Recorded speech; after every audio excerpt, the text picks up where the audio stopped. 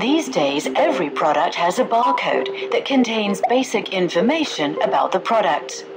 Thanks to barcodes, store owners can keep track of their inventory, and shoppers can check out much faster than before. However, despite their many advantages, barcodes must be read one at a time, and the information they contain is fixed. What if those barcodes were replaced by chips that could not only be read more quickly, but could have their information updated as well? And what if those chips could communicate with other devices? These chips already exist, and the technology they use is called RFID, short for Radio Frequency Identification.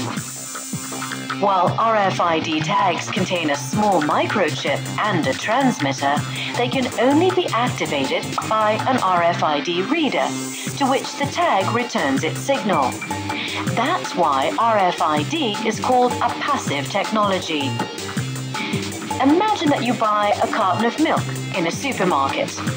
The carton's RFID tag has stored the price and the milk's expiry date.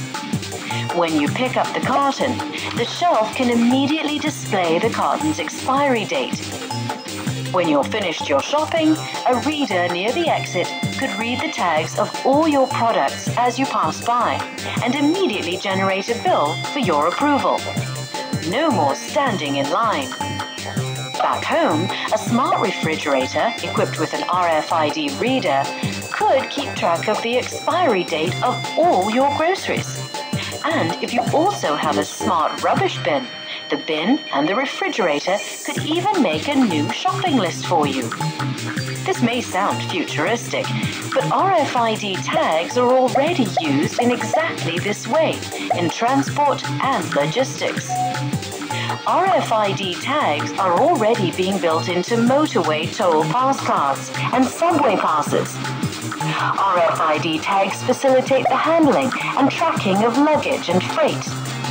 Retailers are also integrating RFID tags and readers into their stores. With the price of RFID chips and readers dropping steadily, other sectors are discovering their uses. In fact, several European research projects are working together with large companies from other sectors to find clever ways of cutting costs and boosting efficiency with RFIDs. Ironically, one of the oldest uses of this technology is in agriculture, where RFID tags are used to keep track of livestock. Now that these tags can be reduced to the size of a rice pellet, they are already being implanted into pets to help track and recover them. Other possible new applications of RFID are in medicine. For example, an RFID tag built into an armband could contain a unique identifier for a patient. Doctors can read the tag and immediately access the patient's medical history and link it to databases of diseases and medication side effects. This could greatly speed up diagnosis and treatment. RFIDs can be integrated into almost any everyday object, from fridges to bus passes.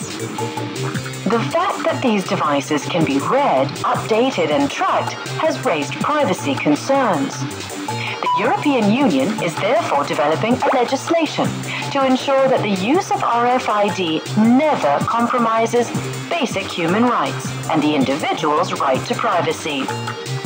More and more devices and applications are becoming interconnected, and among them, RFID is rapidly becoming a key technology.